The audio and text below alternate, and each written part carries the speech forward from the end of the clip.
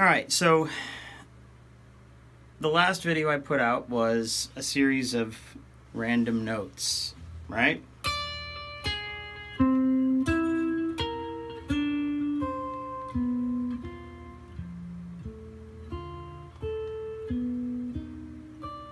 Right? Paired with other notes.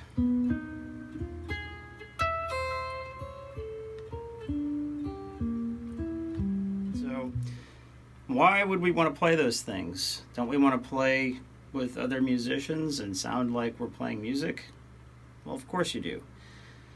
Why can't we just rely on the jazz language? Well, because the jazz language is fine. It's great. It's a nice foundational structure to build on top of, and basically that's what I'm doing when I suggest these concepts. All right, look, the jazz language is great as spoken by Charlie Parker and all the greats, but if you only stick with that and you stay with tradition and that's your language verbatim, there's nothing new in it, and that's kind of defeating the purpose of jazz and the language evolving. So I would say add your own twist to the jazz language. I think it's fine. And that's kind of what I'm trying to do with this. So anyway, whenever you take these randomized notes, you're basically doing a couple things. Musically challenging yourself to find random notes and be able to play them, access them, make them musical in the moment. And technically accessing them, you know. You're saying, look, I can find one note after another and make it lyrical, musical, make sense, even if it doesn't make sense tonally.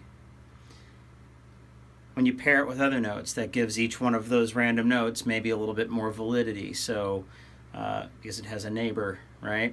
And then so forth with increasing groupings.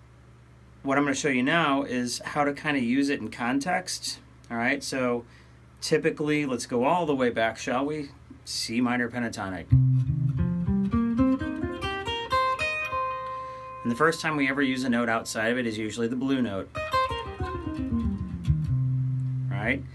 Then somewhere along the line we learn some Zeppelin and realize, ooh, we can fill in some more gaps. Right? Then as we graduate through our playing, we either stick with sort of the rock language, the blues language, and that's all great. It's a good anchor. We evolve to the jazz language. That's all great. It's a good anchor. But then if you're seeking more, right, you have to stick with the chord tones. They're still there if you're going to play over any kind of tonal music. I'm not suggesting you go out and play this on, you know, a Motown tune when you get a solo on the gig. But this stuff can work in some contexts, right? So if you're trying to stretch a little bit on a gig and you're allowed that space and you're playing over C minor, whatever, you can be playing over giant steps. You can do this over giant steps, right? To get to that level. I'm not going to teach giant steps like this today. But take chord tones, and obviously anybody who's studied the jazz language knows about encircling chord tones, you know. Right? But what I'm suggesting is still have that.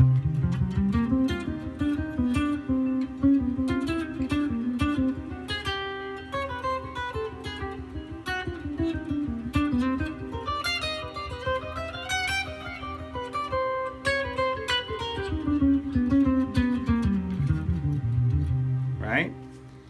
But then you introduce some of this other stuff. The other stuff being a little bit more randomization. So, and you're doing it, but you're still anchoring it to chord tones, so you don't sound like you're crazy and playing completely off in your own world, right? So,